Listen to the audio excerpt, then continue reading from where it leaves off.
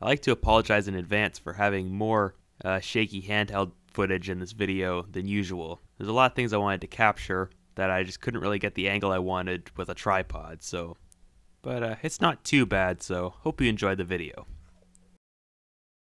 This, my friends, is a Commodore DPS-1101 daisy wheel printer, and yeah, yesterday I made a short about this, talking about how it's like the world's noisiest printer, and I figured I'd make a little bit more of an in-depth video on it. So there's some things I wanted to say in that video that I couldn't say because it was a short and I only had so much time. But I wanted to do a bit more of an in-depth video on it, so here we are.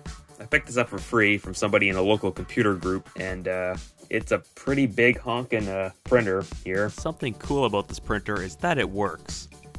I'm sure a lot of you are familiar with how frustratingly unreliable printers in general can be. And yeah, this thing, even though it's pushing almost 40 years old, it still works just fine. And yes, I do believe this thing is from around 1984. So this thing is going against the printer stereotype by actually working. And of course, there's no planned obsolescence garbage on this printer. And yeah, as I said, this is a daisy wheel printer. So there's a little wheel here. Each of these little tips on the wheel have a letter on them. And this little thing is a hammer.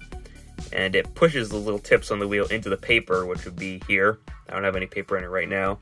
And it pushes it through this little ink ribbon, and it stamps the letters onto the paper. And the wheel rotates to select the letter. So one of the limitations of the style of printer is that you can only print basically a single size of letter and only characters that are on the wheel. Whereas with a dot matrix printer, you can do like custom, you can print like graphics and stuff in different font sizes. Over here, there are some buttons for the line spacing, as well as pause and form feed. And here's the back of this printer. This is a Commodore IEC printer. That means it connects over the Commodore IEC serial bus. And it's got the in and out, since you can daisy chain IEC devices. And then on the other side, there's the power switch and the power connector.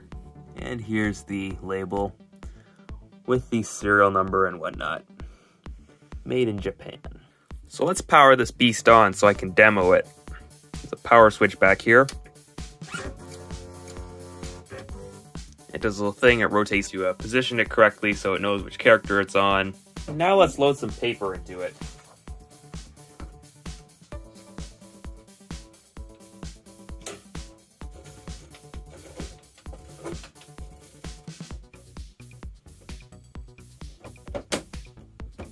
So in order to communicate with the printer, we're going to need to open up a connection between basic and device number 4 on the IEC chain, which is what the printer defaults to. So we're going to go open 4, 4, that'll open a connection between basic and device 4 on the IEC. Then we can use the print number command, which is a bit different than the regular print command.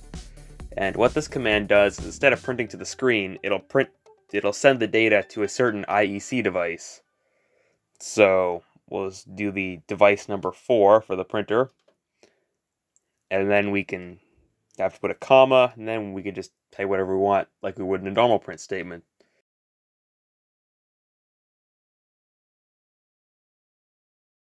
Now let's just press enter on the computer. And there we go. It's not the greatest quality. I have actually gotten better quality out of this printer. Just that this ribbon isn't in the greatest shape in a few places. Okay, so I've got it set up to print a basic program here. And I'll just let you sit and watch this printer in action.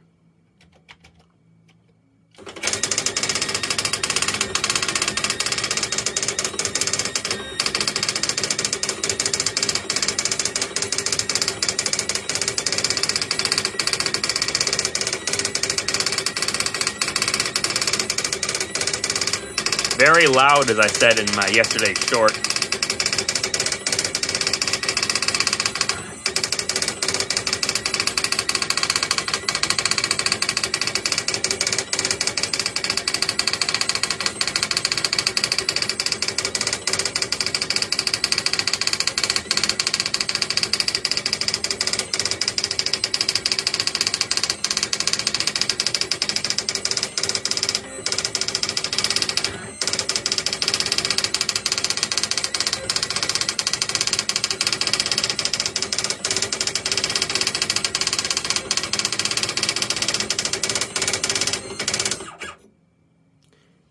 there we go.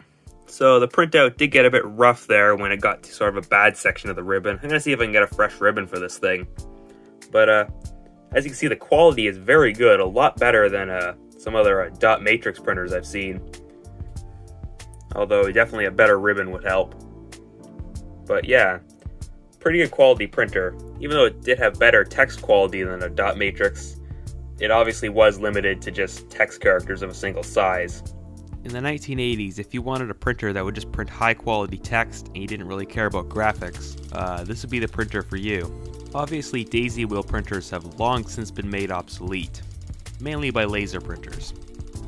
This style of printer was basically just a souped up typewriter.